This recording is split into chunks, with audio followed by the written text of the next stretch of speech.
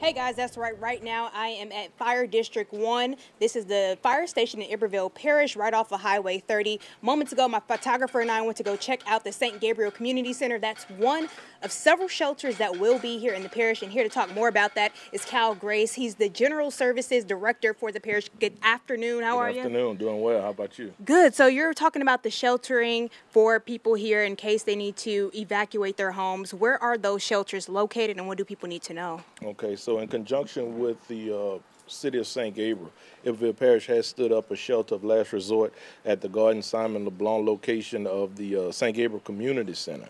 It is a shelter of last resort. So those individuals that have housing that may not be adequate to withstand the winds and the storm and the heavy rainfall, they are being asked to go to the shelter of last resort. We will have cots and blankets, but everything else that's needed for their comfort, including their medication identification, we're asking that they bring that with them so that they can enter the shelter and have their information with them and their materials with them to ride it out for at least 8 to 10 hours. Now, this is a place for families, meaning women, children, kids, anyone. Can people bring their pets? Who's allowed to be at these shelters? Sure. So yes, it is for families. Unfortunately, we do not have accommodations for pets. So please leave your pets at home or in another safe area.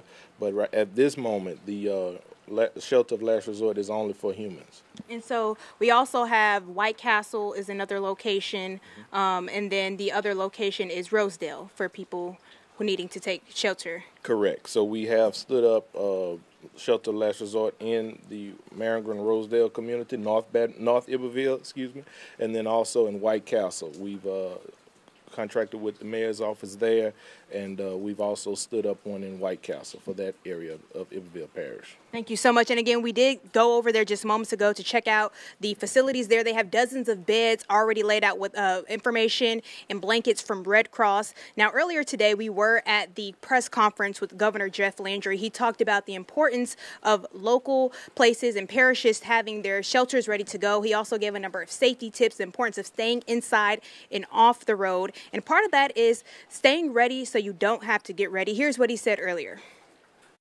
Yeah, again, a couple of things. Again, want to thank Tony and FEMA, the FEMA administrator, Cresswell, and the White House for responding to Louisiana's needs and giving us that pre-landfall declaration. We look forward to working with them as we move into the post-storm recovery on tomorrow.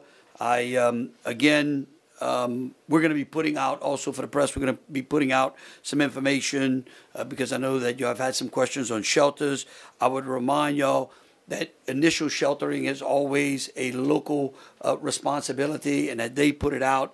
If statewide shelters are going to be operational, we will get y'all that information as well. Again, I would urge residents to take the necessary steps of preparing for the storm to come. It is on our doorstep as we speak. Remember, after the storm is over, please remain in place. As you heard from all of these agencies, we are going to have a lot of people on the roadway that is necessary to put the vital infrastructure back in place so that you can go about your daily lives. We have checked with our utility partners. We feel like they pre-position the assets necessary to help them. Jay is going to give us some great information, hopefully tomorrow, that the winds will die down real fast so that the utility crews can get up and on those lines, because remember, they have a wind restriction as you know, if the wind exceeds 30 miles an hour, they can't repair the line. So we're hoping that this storm passes fast enough through the state and we can get all those utility trucks and DOTD and our first responders on the roadway. But again, we urge our citizens to stay off the roadway if you are not inside of that critical needs, vital labor force. And another thing that Governor Jeff Landry was saying, we are slowly shifting from that prepare phase to the response phase.